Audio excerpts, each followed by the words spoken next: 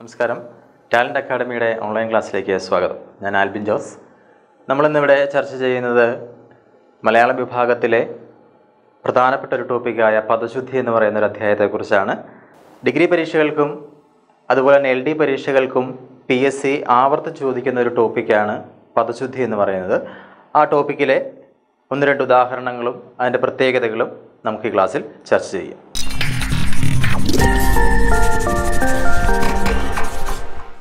ആദ്യമേ തന്നെ മനസ്സിലാക്കുക, ഈ പദശുദ്ധി എന്ന് പറയുന്ന ടോപ്പിക്ക് PSC ഉൾപ്പെടുത്താനുണ്ടായ സാഹചര്യം എന്താണ്, എന്തിനു വേണ്ടിയിട്ടാണ് ഡിഗ്രി പരീക്ഷകൾക്കും LD പരീക്ഷകൾക്കും ഈ പദശുദ്ധി എന്ന് പറയുന്ന ടോപ്പിക്ക് PSC ഉൾപ്പെടുത്തിയിരിക്കുന്നത്. അതിനൊറ്റ കാരണമേ ഉള്ളൂ, നമ്മളിന്ന് പ്രയോഗിക്കുന്ന ഭാഷയിൽ 100 വാക്കുകളുണ്ടെങ്കിൽ ഈ 100 വാക്കുകളിൽ 90 വാക്കുകളും തെറ്റായ രീതിയിലാണ് നമ്മൾ പ്രയോഗിക്കുക.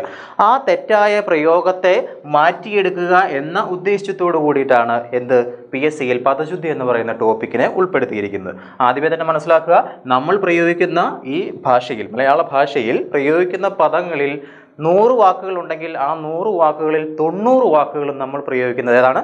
തെറ്റായ രീതിയിലാണ്. അപ്പോൾ ആ തെറ്റിനെ തിരുത്തുക, ശുദ്ധമായ പ്രയോഗങ്ങൾ ഉൾപ്പെടുത്തുക എന്ന ഉദ്ദേശത്തോടു കൂടിയിട്ടാണ് PSC പദശുദ്ധി എന്ന് പറയുന്ന ടോപ്പിക്കിനെ സിലബസിൽ ഉൾപ്പെടുത്തിയിരിക്കുന്നത്. ഓക്കെ, സാധാരണയായിട്ട് നമ്മൾ പ്രയോഗിക്കുന്ന ഈ വാക്കുകൾക്ക് ഉണ്ടാകുന്ന തെറ്റുകൾ, അതിനുള്ള കാരണം എന്തെന്ന് പറഞ്ഞാൽ, ഒന്ന് നമ്മുടെ ഉച്ചാരണ വൈകല്യമാണ്. ഏതാണ്?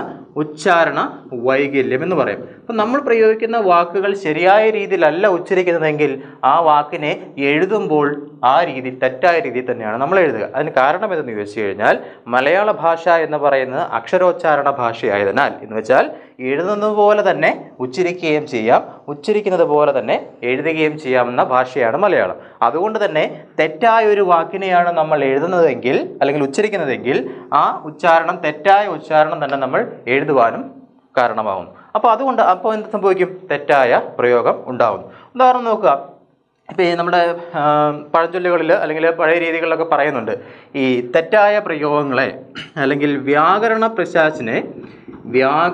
പിശാചിനെ പ്രയോഗം കൊണ്ട് മറികടക്കാമെന്ന്. അതായത് വ്യാകരണത്തിൻ്റെ കടികട്ടിയായ പ്രയോഗങ്ങളെ പ്രയോഗം കൊണ്ട് മറികടക്കാമെന്ന് പറഞ്ഞ ഒരു ശൈലി തന്നെ അല്ലെങ്കിൽ ഒരു ചൊല്ല് തന്നെ നമ്മുടെ മലയാളത്തിലുണ്ട്. അതാണ് ഇപ്പോൾ ശരിക്കും സംഭവിച്ചുകൊണ്ടിരിക്കുക. അതായത് നിങ്ങൾ ശ്രദ്ധിച്ച്, ഈ പറയുന്ന ഒരു വാക്ക്, ശുപാർശ എന്ന് പറയുന്ന ഒരു വാക്കിനെ നിങ്ങൾ കണ്ടിട്ടുണ്ടായിരിക്കും. ശുപാർശ നമ്മുടെ മാധ്യമങ്ങളിൽ, ദൃശ്യമാധ്യമങ്ങളിലും അതുപോലെ തന്നെ പത്രമാധ്യമങ്ങളിലൊക്കെ എന്നും ആവർത്തിച്ച് വരുന്ന ഒരു വാക്കാണ് ശുപാർശ എന്ന് പറയുന്നൊരു വാക്ക്. ഈ ഒരു വാക്കിനെ പ്രയോഗിച്ച് ഇതിന് ശരിയായ പ്രയോഗം എന്ന് ചോദിച്ചു കഴിഞ്ഞാൽ ശിപാർശ എന്ന് പറയുന്നതാണ് ശരിയായ പദം. ശിപാർശ എന്ന് പറയുന്നതാണ് ശരിയായ പ്രയോഗം. പക്ഷേ ഈ പദത്തിനെ പ്രയോഗിച്ച് എന്താണ് ഇപ്പോൾ പറയുക? ശുപാർശ എന്നാണ് പറയുക. ഇപ്പോൾ കഴിഞ്ഞ ലേറ്റസ്റ്റ് ആയിട്ട് വന്നിരിക്കുന്ന പല മാധ്യമങ്ങളിലും അല്ലെങ്കിൽ പല ന്യൂസ് പേപ്പറുകളിലും ശിപാർശയ്ക്ക് പകരം ശുപാർശ എന്ന വാക്കാണ് കൊടുത്തിരിക്കുക. അതുപോലെ തന്നെ മറ്റൊരു വാക്കാണ് സത്യാഗ്രഹം. സത്യാഗ്രഹം എന്ന് പറയുന്ന വാക്ക് തെറ്റായ പ്രയോഗമാണ്. ശരിയായ വാക്ക് ഏതാണ്? ദീർഘം ആവശ്യമില്ല. സത്യാഗ്രഹം എന്ന് പറയുന്ന വാക്കിൽ ഇത് തെറ്റായ പ്രയോഗമാണ്. എന്താവശ്യമില്ല? സത്യഗ്രഹം എന്ന് പറയുന്നതാണ്. അത് ഈ ദീർഘം ആവശ്യമില്ല. അതാണ് ശരിയായിട്ടുള്ള പ്രയോഗം. അപ്പോൾ ഇതൊക്കെ ഈ സത്യാഗ്രഹം അതുപോലെ തന്നെ ശുപാർശ, ഈ വാക്കുകളൊക്കെ പ്രയോഗിച്ചാണ് ശരിയായ പദം എന്ന രീതിയിൽ ഇന്ന് വ്യവഹരിക്കപ്പെടുന്നത്. അപ്പോൾ ആദ്യമേ മനസ്സിലാക്കുക, ഈ പറയുന്ന തെറ്റായ പദങ്ങളെ പ്രയോഗിച്ച് തെറ്റായ രീതിയിലേക്ക് കൊണ്ടുവന്നു. അതിനുശേഷം അത് ശരിയായ പദം എന്ന് വ്യവഹരിക്കപ്പെടുകയും ചെയ്തു. അപ്പോൾ അങ്ങനെയുള്ള ഏകദേശം കുറേ വാക്കുകളെയാണ് നമ്മൾ ഇന്ന് പരിചയപ്പെടാൻ പോകുന്നത്. ശ്രദ്ധിക്കുക, തെറ്റായ പ്രയോഗങ്ങളാണ്, പക്ഷെ അവ ഇപ്പോൾ ശരി എന്ന രീതിയിലാണ് വ്യവഹരിക്കപ്പെടുന്നത്. ഒരു ഉദാഹരണങ്ങളെ നമുക്ക് നോക്കാം. മൗലികം എന്ന് പറയുന്നൊരു വാക്ക്. മൗലികം എന്ന് പറയുന്ന ഒരു വാക്ക് ഞാൻ ഒന്ന് രണ്ട് ഉദാഹരണങ്ങൾ എഴുതാം, നിങ്ങൾ ശ്രദ്ധിച്ചുകൊള്ളുക. മൗലികം, ലൗകികം, ഐഹികം, ഐതിഹ്യം. നോക്കിയേ, 4 വാക്കുകൾ ഞാനിവിടെ എഴുതിയിട്ടുണ്ട്. മൗലികം, ലൗകികം, ഐഹികം, ഐതിഹ്യം. ഇതൊക്കെ ശരിയായ വാക്കുകളാണോ? നമ്മൾ സാധാരണ എന്നും പ്രയോഗിക്കുന്ന വാക്കുകളാണ്. മൗലികാവകാശങ്ങൾ, മൗലികമായ കാര്യങ്ങൾ, ലൗകികമായ കാര്യങ്ങൾ, ഐഹികമായ കാര്യങ്ങൾ, ഇങ്ങനെയൊക്കെ നമ്മൾ പലപ്പോഴും പ്രയോഗിക്കുന്നതാണ്. അപ്പോൾ ഈ വാക്കുകളൊക്കെ ശരിയാണ്. ഈ വാക്കുകളൊക്കെ നമുക്ക് പരിചയമുള്ള വാക്കുകളുമാണ്. അപ്പോൾ സാധാരണ നമ്മളിതെല്ലാം ശരി എന്ന രീതിയിലാണ് പ്രയോഗിക്കുന്നത്. പക്ഷേ ഈ വാക്കുകളെല്ലാം എന്താണ്? തെറ്റായ പ്രയോഗങ്ങളാണ്. കാരണം എന്താണ്? ഇതിൽ പ്രയോഗിച്ചിരിക്കുന്ന ഈ എന്നീ പറയുന്ന 2 ചിഹ്നങ്ങൾ, അതായത് ഈ എന്ന് പറയുന്ന ചിഹ്നം നോക്കിയേ, മൗലികം, ലൗകികം, ഐഹികം, ഐതിഹ്യം. ഇത്രയും വാക്കുകൾ നോക്കി. ഇവിടെ കൊടുത്തിരിക്കുന്ന ഈ ചിഹ്നങ്ങൾ ദീർഘചിഹ്നവും ഹ്രസ്വ ചിഹ്നവുമാണ് അവിടെ വരേണ്ടത്. ഇവിടെ വരേണ്ട ചിഹ്നം ഏതാണ്? ഹ്രസ്വ ചിഹ്നമാണ് വരേണ്ടത്. പക്ഷെ കൊടുത്തിരിക്കുന്ന ചിഹ്നം ഏതാണ്? ദീർഘചിഹ്നമാണ്. അത് കൊടുത്തു കഴിഞ്ഞപ്പോൾ എന്തായി? വാക്യം അല്ലെങ്കിൽ പദം തെറ്റാവുന്നു. അപ്പോൾ മൗലികം എന്ന വാക്കില്ല, പകരം വാക്ക് ഏതാണ്? മൗലികം എന്നേ ഉള്ളൂ. മൗലികം എന്ന വാക്കില്ല, പകരം മൗലികം എന്ന വാക്കാണ് ശരിയായ വാക്ക്. അങ്ങനെയാണെങ്കിലോ ലൗകികം, ലൗകികം തെറ്റ് എന്ന് പറയും. ലൗകികം തെറ്റാണ്. ശരിയായ വാക്ക് ഏതാണ്? ലൗകികം എന്നേ ഉള്ളൂ. ലൗകികം എന്ന് പറയുന്ന വാക്ക് ദീർഘമില്ല, ലൗകികമാണ് ശരിയായ വാക്ക്. ഐഹികം, ഐഹികം എന്ന പദത്തിൽ ദീർഘമില്ല, ഐഹികം എന്ന വാക്കാണ് ശരിയായത്. ഐഹികം എന്ന് പറയുന്ന വാക്കാണ് ശരിയായത്. മനസ്സിലാക്കുക. മൗലികം എന്ന് പറയുന്ന വാക്ക് തെറ്റാണ്, അവിടെ ദീർഘമില്ല, മൗലികമാണ് ശരിയായ വാക്ക്. ലൗകികം എന്നതിൽ ദീർഘമില്ല, ലൗകികമാണ് ശരിയായ വാക്ക്. ഐഹികം എന്നതിൽ ദീർഘമില്ല, ഐഹികമാണ് ശരിയായ വാക്ക്. വീണ്ടും ഒന്നും കൂടെ നോക്കുക. അടുത്ത ഉദാഹരണം ഐതിഹ്യം. ഇതിൽ 2 തെറ്റുകൾ വന്നിട്ടുണ്ട്. ഐതിഹ്യം എന്ന് പറയുന്ന വാക്കിൽ 2 തെറ്റുകൾ വന്നിട്ടുണ്ട്. ഏതൊക്കെയാണ്? ഇങ്ങനെയാണ് ശരിയായ രൂപം, ഐതിഹ്യം. ഇങ്ങനെയാണ് ശരിയായ പ്രയോഗം.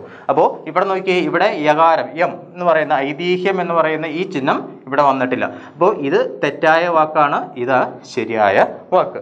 ഇത് ഒരു ഉദാഹരണമാണ്. ഇങ്ങനെയുള്ള നിസ്സാരമായ ഈ എന്നീ പറയുന്ന 2 ചിഹ്നങ്ങളെ ഭാഷയിൽ പ്രയോഗിക്കുമ്പോൾ ഉണ്ടാകുന്ന തെറ്റാണ് ഏത് ഇവിടെ സംഭവിച്ചിരിക്കുന്നത്. അപ്പോൾ അതാണ് ഞാൻ ആദ്യമേ പറഞ്ഞത്, നമ്മൾ പ്രയോഗിക്കുന്ന വാക്കുകളിൽ 90% വാക്കുകളും തെറ്റായ രീതിയിലാണ് പ്രയോഗിക്കുന്നത് എന്ന് മനസ്സിലാക്കുക.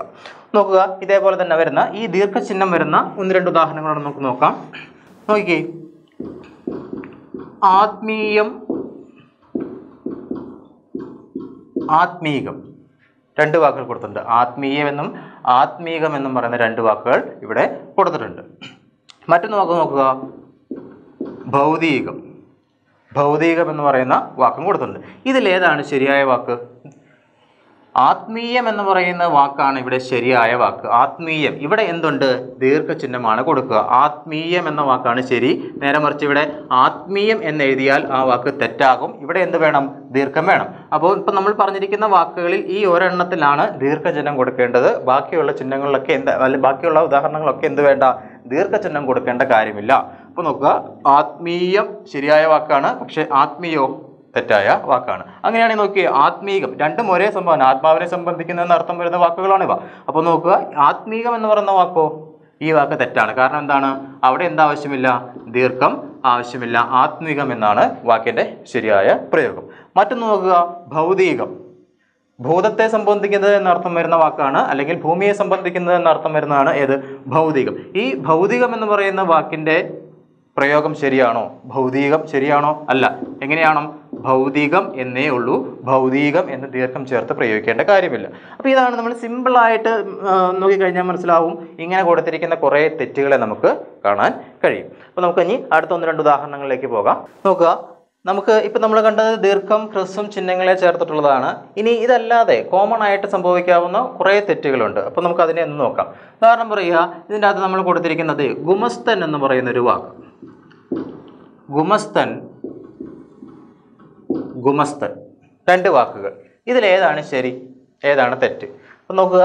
ഗുമസ്തൻ എന്ന്, ഇത് PSC മുൻ വർഷങ്ങളിൽ ചോദിച്ചൊരു ചോദ്യമാണ്. ഗുമസ്തനാണോ ഗുമസ്തനാണോ ശരിയായ പദം? അപ്പം ഇതിൽ സംഭവിച്ചിരിക്കുന്നത് എന്താണ്? ഉച്ചാരണ വൈകല്യമാണ്, അല്ലെങ്കിൽ ഉച്ചാരണ ദോഷമാണ് ഇവിടെ സംഭവിക്കുന്ന തെറ്റ്. കാരണം എന്താണ്?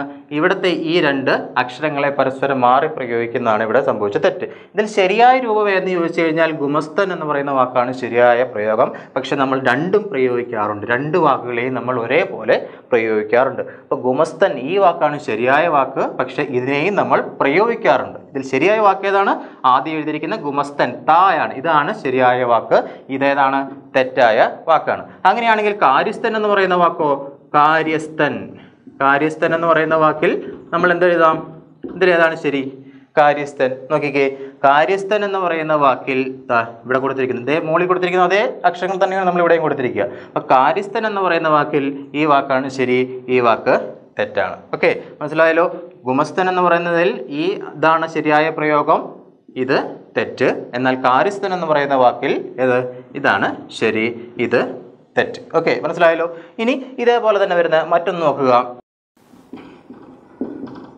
പ്രസ്താവം. പ്രസ്താവം എന്ന് പറയുന്ന വാക്ക്. പ്രസ്താവം. പ്രസ്താവമാണോ ശരിയായ പ്രയോഗം? ഇതിലേതാണ് അതേ സെയിം വരുന്ന അക്ഷരങ്ങൾ. പ്രസ്താവമാണോ പ്രസ്താവമാണോ ശരിയായത്? ശരിയായ പ്രയോഗം ഏതാണ്? ആദ്യം കൊടുത്തിരിക്കുന്നതാണ് ശരിയായിട്ടുള്ള ആൻസർ, പ്രസ്താവം എന്ന് പറയുന്നത്. അങ്ങനെയാണെങ്കിൽ പ്രസ്താവനയാണോ പ്രസ്താവന ആണോ പ്രസ്താവനയാണോ ശരിയായിട്ടുള്ളത്? നോക്കിക്കേ, പ്രസ്താവന പ്രസ്താവന ഏതാണ്? ഇതിൽ ആദ്യത്തേത് തെറ്റും ഇത് ശരിയുമാണ്. മനസ്സിലാവുന്നുണ്ടല്ലോ? അങ്ങനെ നോക്കുക, പ്രസ്താവന ഇത് തെറ്റ്, ഇത് ശരിയായ പ്രയോഗം. അങ്ങനെയാണെങ്കിൽ വീണ്ടും നോക്കിക്കേ, പ്രസ്ഥാനമാണോ പ്രസ്ഥാനമാണോ ശരി? ഏതാണ് ശരി?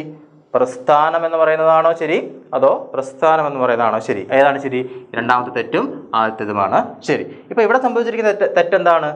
വെറും രണ്ട് അക്ഷരങ്ങളെ, അതായത് ധ എന്ന് പറയുന്ന രണ്ട് അക്ഷരങ്ങളെ ഖരം അധികരം, ഈ രണ്ട് അക്ഷരങ്ങളെ പരസ്പരം അങ്ങോട്ടും ഇങ്ങോട്ടും മാറി ഉച്ചരിക്കുന്നതാണ് ഇവിടെ സംഭവിച്ച തെറ്റ്. മനസ്സിലാക്കുക, ഇത്രയും ഉദാഹരണങ്ങളിൽ സംഭവിച്ച തെറ്റെന്താണെന്ന് ചോദിച്ചു കഴിഞ്ഞാൽ ഈ രണ്ട് അക്ഷരങ്ങളെ സ്ഥാനം മാറി പ്രയോഗിച്ചതാണ്. ഇത് പ്രയോഗിക്കാനുള്ള കാരണം എന്താണ്? നമ്മുടെ അറിവില്ലായ്മയോ അജ്ഞതയോ അല്ലെങ്കിൽ ഉച്ചാരണ സൗകര്യമോ ആകാം. അപ്പോൾ ആദ്യമേ മനസ്സിലാക്കുക, പദശുദ്ധിയിലെ പ്രധാനപ്പെട്ട പോയിന്റ് എന്തെന്ന് ചോദിച്ചാൽ ഇത്രയേ ഉള്ളൂ. അല്ലെങ്കിൽ പദശുദ്ധി സംഭവിക്കാനുള്ള അല്ലെങ്കിൽ പദങ്ങൾ തെറ്റാനുള്ള പ്രധാന കാരണം എന്തെന്ന് ചോദിച്ചു കഴിഞ്ഞാൽ ഒന്ന് ഉച്ചാരണ സൗകര്യം.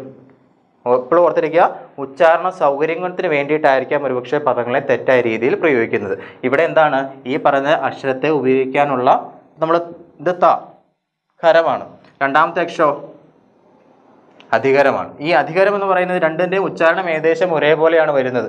അപ്പോൾ ആ ഉച്ചാരണത്തിലുണ്ടാകുന്ന ബുദ്ധിമുട്ട് കാരണം നമ്മൾ ഇതിനെയെല്ലാം ഒരേ രീതിയിൽ ഉച്ചരിക്കുന്നു, പക്ഷേ വാക്ക് തെറ്റിപ്പോകുന്നു. അപ്പോൾ നോക്കുക, ആദ്യത്തിൽ നമ്മൾ ഗുമസ്തൻ എന്ന് എഴുതിയിരിക്കുന്നതിൽ താ ചേർന്ന് വരുന്നതാണ് ശരിയായത്, ധ ചേർന്ന് വരുന്നത് തെറ്റായ പ്രയോഗമാണ്. കാര്യസ്ഥൻ ഇത് ശരി, ഇത് തെറ്റ്.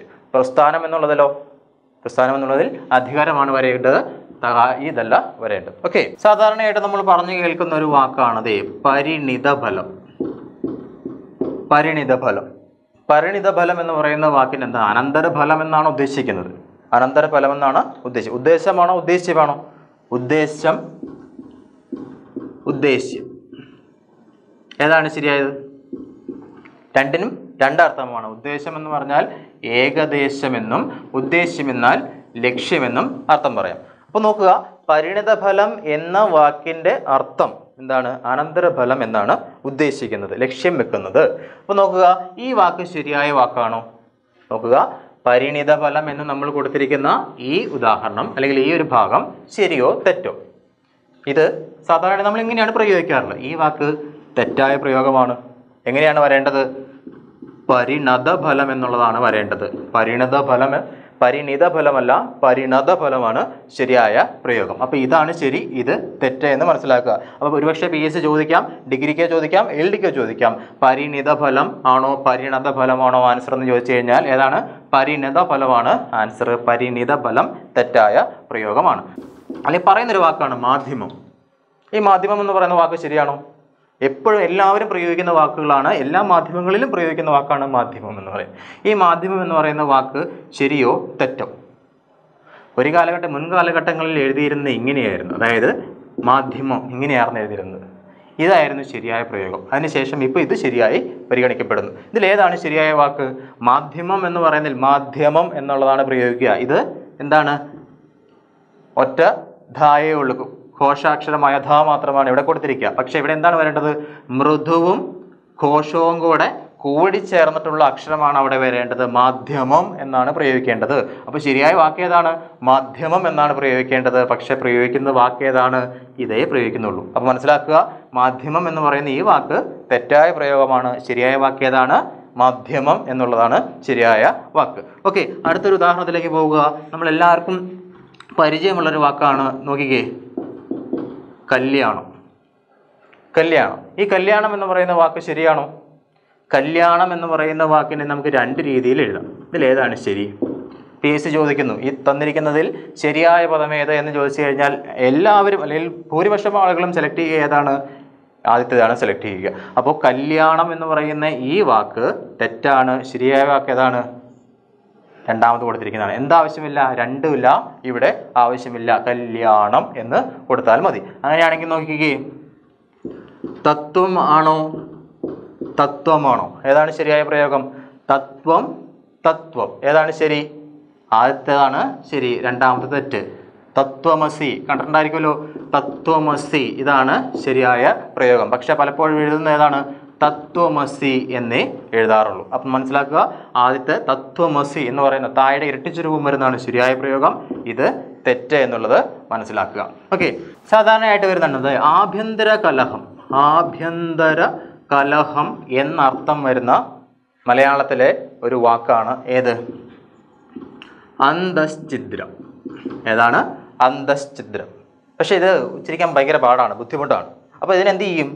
ആദ്യമേ ഞാൻ പറഞ്ഞു, ഉച്ചാരണ സൗകര്യത്തിന് വേണ്ടിയിട്ടാണ് പലപ്പോഴും പദങ്ങളെ തെറ്റായ രീതിയിൽ പ്രയോഗിക്കുന്നത്. ഈ അന്തശ്ചിദ്രം എന്ന് എപ്പോഴും പറയാനൊരു ബുദ്ധിമുട്ടുണ്ട്. അതിന് പകരം എന്താക്കി മാറ്റി? അന്തഛിദ്രം. ഒറ്റ വാക്കാക്കി മാറ്റി, അന്തഛിദ്രം എന്നാക്കി മാറ്റി. അപ്പം മനസ്സിലാക്കുക, അന്തഛിദ്രം തെറ്റായ വാക്കാണ്. ശരിയായ വാക്ക് ഏതാണ്? അന്തശ്ചിദ്രം എന്നുള്ളതാണ്. അതുപോലെ തന്നെ നോക്കിക്കേ, യാദൃശ്ചികം എപ്പോഴും പറയുന്നതാണ്. യാദൃശ്ചികമായി കണ്ടുമുട്ടി, ഔചാരിതമായി കണ്ടുമുട്ടി എന്ന് അർത്ഥമാണ്. അപ്പം യാദൃശ്ചികമായി കണ്ടുമുട്ടി ശരിയോ തെറ്റോ? യാദൃശ്ചികം തെറ്റായ വാക്കാണ്. അതിന് പകരം എന്താ വരേണ്ടത്? ഈ വാക്കാണ് വരേണ്ടത്. യാദൃച്ഛികം. ചായും ഛായുമാണ് വരേണ്ടത്. ഇവിടെ വന്നിരിക്കുന്നതോ ച പ്ലസ് ചായാണ് വരുന്നത്. വരേണ്ടത് ഏതാണ്? ച പ്ലസ് ഛായാണ് വരേണ്ടത്. ഈ ഉച്ചാരണ സൗകര്യത്തിന് വേണ്ടി എന്താക്കി മാറ്റി? ഇതിനെ പ്രയോഗത്തിൽ കൊണ്ടുവന്നു. യാദൃശ്ചികം എന്ന് കൊണ്ടുവന്നു. അപ്പോൾ നോക്കുക, ഈ ഉച്ചാരണ സൗകര്യത്തിന് വേണ്ടിയിട്ടാണ് പല വാക്കുകളെയും നമ്മൾ തെറ്റായി ഉപയോഗിക്കുന്നത്. ആഭ്യന്തര കലഹം എന്ന അർത്ഥം വരുന്ന അന്തശ്ചിദ്രം എന്ന് പറയുന്ന ശരിയായ വാക്കിനെ നമ്മൾ എന്താക്കി മാറ്റി? അന്തഛിദ്രം എന്നാണ് പ്രയോഗിക്കുക. കാരണം എന്താണ്? ഉപയോഗിക്കാനുള്ള സൗകര്യം മൂലം. ഇവിടെ എന്തൊഴിവാക്കി? ഈ അന്ത പ്ലസ് ഈ പറയുന്ന അന്ത വിസർഗം പ്ലസ് ഛിദ്രം, ഇങ്ങനെയാണ് ഇതിനെ പിരിക്കുക. അപ്പോൾ ഈ വിസർഗ ചിഹ്നമാണ് എന്തായി മാറുക? കൂടിച്ചേരുമ്പോൾ ഷായായി മാറുക. ഈ ഷായ എന്ത് ചെയ്തു? ഇവിടെ കൊണ്ടുവന്നപ്പോൾ ഒഴിവാക്കി. അപ്പം മനസ്സിലായോ? അന്തശ്ചിദ്രം എന്നുള്ളതാണ് ശരിയായ വാക്ക്. നമ്മൾ അതിനെ എന്താക്കി? അന്തഛിദ്രം എന്നാണ് പ്രയോഗിക്കുക. ഓക്കെ, യാദൃശ്ചികം എന്ന് പറയുന്ന പ്രയോഗം നമ്മൾ ശരിയായി പരിഗണിക്കുന്നു. പക്ഷേ തെറ്റായ പ്രയോഗമാണ്. ശരിയായ വാക്ക് ഏതാണ്? യാദൃച്ഛികം എന്നുള്ളതാണ് ശരിയായ പ്രയോഗം. മറ്റൊരു വാക്ക് നോക്കുക. മിക്ക മാധ്യമങ്ങളിലും അല്ലെങ്കിൽ മിക്ക പുസ്തകങ്ങളിലും കാണുന്ന ഒരു വാക്കാണ് ഈ പറയുന്ന ഐശ്ചികം. ഇതിനെ രണ്ട് രീതിയിൽ എഴുതുന്നുണ്ട്. ഇങ്ങനെയും എഴുതും, ഇങ്ങനെയും എഴുതും. രണ്ടും ഒന്ന് തന്നെ. അത് ഷായും ചായും ചേർത്ത് വരുന്നത്. അപ്പം നോക്കുക, ഐശ്ചിക വിഷയങ്ങൾ. ഐശ്ചികം എന്ന് പറഞ്ഞാൽ എന്താണ്? നമുക്ക് ഇഷ്ടമുള്ളത്, ഇഷ്ടപ്പെട്ടത് എന്നൊക്കെയാണ് അർത്ഥം വരുന്നത്. അപ്പോൾ ഈ ഐശ്ചികം എന്ന് പറയുന്ന ഈ വാക്ക് ശരിയാണോ? ഐശ്ചിക വിഷയങ്ങളിൽ പഠനം നടത്തി ശരിയായ കാര്യമാണോ? ശരിയായ പ്രയോഗമാണോ? അല്ല. ഐശ്ചികം എന്ന് പറയുന്നതിന് പകരം എന്താ കൊടുക്കേണ്ടത്? ഐച്ഛികം എന്നാണ് കൊടുക്കേണ്ടത്. പക്ഷെ പ്രയോഗിക്കുന്ന ഏതാണ്? ഐശ്ചികം എന്നാണ് പ്രയോഗം സംഭവിക്കുക. അപ്പം നോക്കുക, ഈ പ്രയോഗവും ഉച്ചാരണ സൗകര്യത്തിന് വേണ്ടിയിട്ടാണ്. അതായത് ച ഈ അക്ഷരത്തെ പ്രയോഗിക്കാനുള്ള ബുദ്ധിമുട്ട് കാരണം അതിന് പകരം ഷായും ചായും കൂടെ കൂടിച്ചേർന്ന പ്രയോഗമാണ് സാധാരണ നടത്തുക. അപ്പോൾ എത്രയാണത് നമ്മൾ കണ്ടു?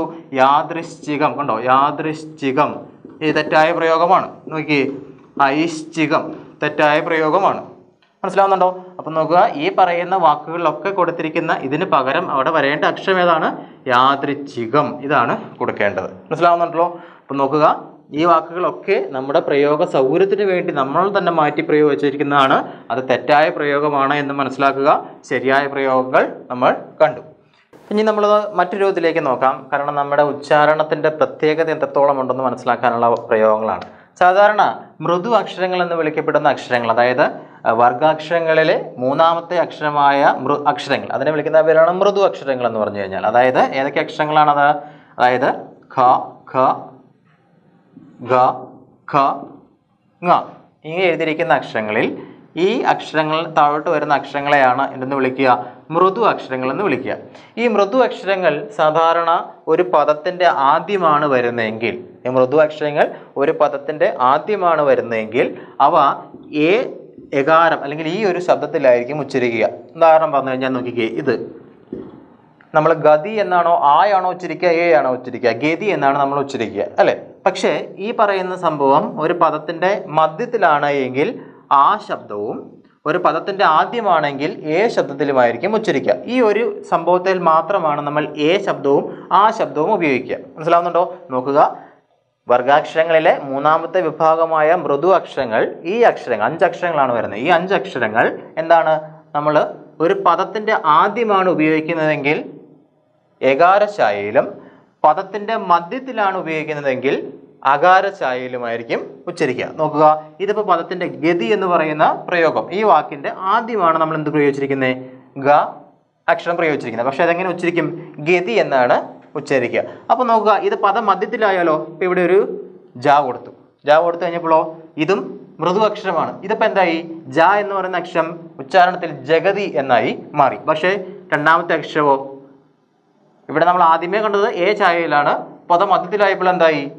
ആ ഛായയിലായി. അപ്പോൾ ജഗതി എന്നായി മാറി. അപ്പോൾ ഈ അക്ഷരങ്ങൾ മാത്രമാണ് പദമധ്യത്തിൽ എന്തായിട്ട് അല്ലെങ്കിൽ പദത്തിൻ്റെ ആദ്യം ഏകാരഛായയിൽ ഉച്ചരിക്കുന്നത്. പക്ഷേ നിർഭാഗ്യവശാൽ നമ്മൾ പ്രയോഗിക്കുന്ന പല വാക്കുകളും പലപ്പോഴും ഏകാരഛായയിൽ വരാറുണ്ട്. അതും തെറ്റായ പ്രയോഗമാണ്. നോക്കിക്കേ, ഇതിൽ നോക്കുക, ഇല എന്നും പറയാറുണ്ട്, ഇല എന്നും നമ്മൾ പറയാറുണ്ട് അല്ലേ? ഇല എന്ന് നമ്മൾ പറയാറുണ്ട്, ഇല എന്ന് നമ്മൾ പറയാറുണ്ട്. ഇത് മൃദുഅക്ഷരമാണോ? അല്ല. അപ്പോൾ നോക്കുക, ദേ ഇങ്ങനെ നമ്മൾ പറയുന്നുണ്ട്. വാഴയില എന്ന് നമ്മൾ എഴുതുമ്പോഴും പലപ്പോഴും നമ്മൾ പറയുന്നത് എങ്ങനെയാണ്? വാഴയില എന്നാണ് പറയുക. ഇടനാഴി എന്ന് നമ്മൾ എഴുതുന്നു, ഇടനാഴി, ഇടനാഴി എന്ന് നമ്മൾ എഴുതിയാലും പലപ്പോഴും പറയുന്നത് എന്താണ്? ഇടനാഴി എന്ന് നമ്മൾ പറയുന്നു അല്ലേ? അപ്പോൾ ഇതും ഭാഷയുടെ അല്ലെങ്കിൽ ഭാഷ വൈകൃതമാകാൻ അല്ലെങ്കിൽ വികൃതമാകാൻ ഒരു കാരണമാണ്. അപ്പോൾ വാഴയില എന്ന് പറയുന്ന ഭാഗം, വാഴയില, വാഴ പ്ലസ് ഇലയാണ് വാഴയിലയായി മാറുന്നത്.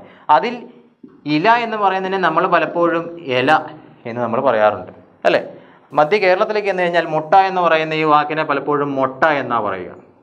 ഇതും ഭാഷയെ വികൃതമാക്കുന്ന ഒരു ഭാഗമാണ്. ഉദാഹരണമായിട്ട് മറ്റൊരു കാര്യം ഞാൻ പറയാം. നോക്കുക, ഈ ഭാര്യ എന്ന് പറയുന്ന ഈ വാക്കിനെ കേരളത്തിലേക്ക് ചെന്ന് കഴിഞ്ഞിട്ടുണ്ടെങ്കിൽ 3 രീതിയിൽ ഉച്ചാരണം വരുന്നുണ്ട്. കേരളത്തിലേക്ക് ചെന്ന് കഴിഞ്ഞാൽ ഭാര്യ എന്ന് പറയുന്ന, അല്ലെങ്കിൽ വേണമെങ്കിൽ തമാശ രൂപേണ പറയാം, ഭാര്യ കേരളത്തിൽ 3 വിധം. ഏതൊക്കെയെന്ന് ചോദിച്ചു കഴിഞ്ഞാൽ ആദ്യം പറയുന്നുണ്ട്, ഇത് തിരുവനന്തപുരം മുതൽ ആലപ്പുഴ ജില്ലയുടെ പകുതി ഭാഗം വരെ ചെന്ന് കഴിഞ്ഞിട്ടുണ്ടെങ്കിൽ ഇതിനെ ഭാര്യ എന്നുച്ചരിക്കുന്നു. ഏതാണ്? ഭാര്യ എന്നുച്ചരിക്കുന്നു.